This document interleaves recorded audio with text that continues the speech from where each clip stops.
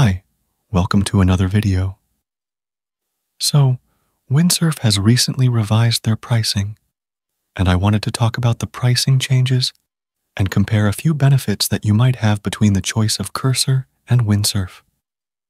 Just for some context, previously, Windsurf had a whole system of flow credits and action or prompt credits.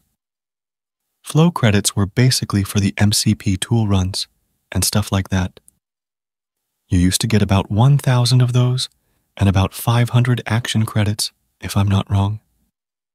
And since the tools like File Edit and Create are run multiple times, these actions were gone very swiftly.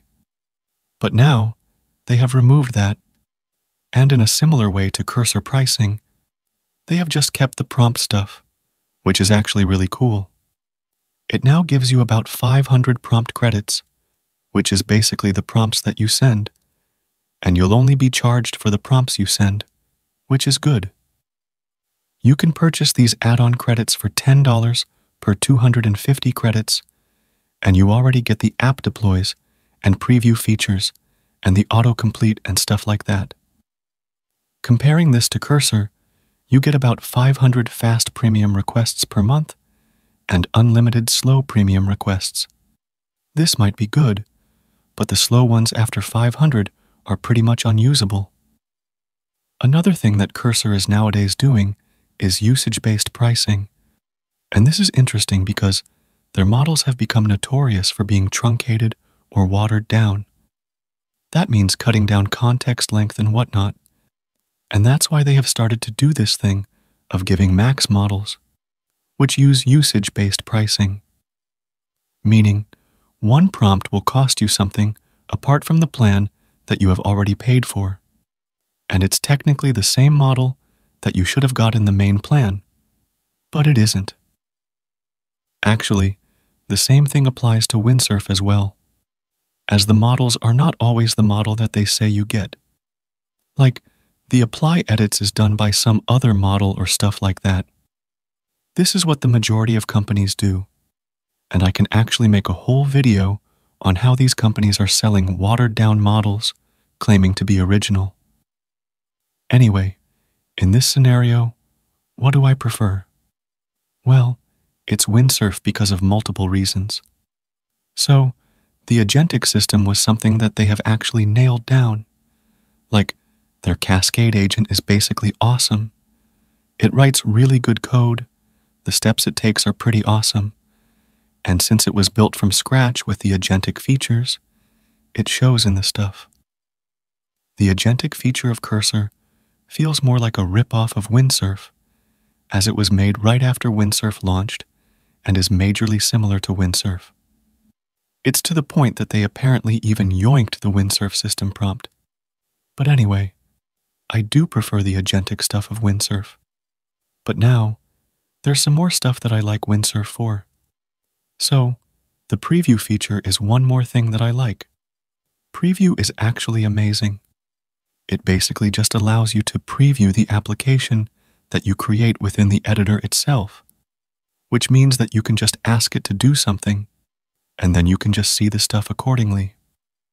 I really like this feature because it basically converts Windsurf into something like Bolt or V0, which is kind of cool and really useful, because you can also select any element on the page and then ask Cascade to edit it and stuff like that, which is kind of cool. Another thing that is pretty awesome is the deploy feature as well. So, deploy basically just deploys the whole thing on Netlify with a preview URL and makes it possible to share the apps that you create easily without messing around with the stuff yourself. So, there's that. These features are not yet available on Cursor, which really makes it a bit too outdated by current standards. Another thing that is subjective, but I like about Windsurf, is its aesthetic. It looks much more friendly and better to me to use rather than something else. Also, remember that the performance will be degraded in both when you compare it to something like Klein with the full-blown model API and not watered-down models like here. I'm just comparing Cursor and Windsurf, and I don't prefer anyone over the open source options. Anyway, another thing that I like about Windsurf is the amazingly superior autocomplete. So, their autocomplete is global. Basically, the autocomplete model always has the context of what you are trying to do by gaining the context from what you have chatted about. And that makes the autocomplete suggestions super customized. It almost feels like magic at times, as it's really good. So, this is kind of cool. Now, I do think that the decision is in your hands about what you like better. I think Windsurf is better, and $5 cheaper as well, and has a ton of features that Cursor doesn't have. Also, Windsurf is compatible with JetBrains as well if you switch between the work editor and home editor. So, it should be great as well. Another thing is that Windsurf's updates are very regular. It is almost updated weekly or bi-weekly and actually gets some new innovative features, which is something that I also like. Although, many people still prefer Cursor, and one thing that Cursor has is that you can set your own API keys, which can be good for some people. Though, if you want to do that, then just use Klein or something. I thought to share my thoughts on the new pricing about Windsurf and what new things it brings to the table. I think that they have simplified the pricing a lot, and to be honest, it is worth the price for sure.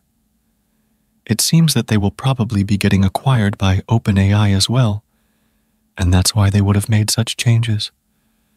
So, that more users come on their platform, hence getting more valuation and stuff like that. I'll still recommend using Klein with Gemini 2.5 Pro or something for the best generations and stuff, as most of the models in Cursor and Windsurf are very ambiguous and not as good. But since many people use these to save a bit more money, then this works kind of well. You can go ahead and use that as much as you want, and then use that accordingly. Both of them have their own ups and downs, and I have used Windsurf extensively, and I haven't used Cursor as much. So, it depends on what you like, and you can use both of their trials to give both a try, and then decide it for yourself accordingly. Let me know what you guys are using, and what you guys think is working better for your use cases and stuff like that. Please subscribe to the channel and share your thoughts as well. I'll see you in the next video. Bye.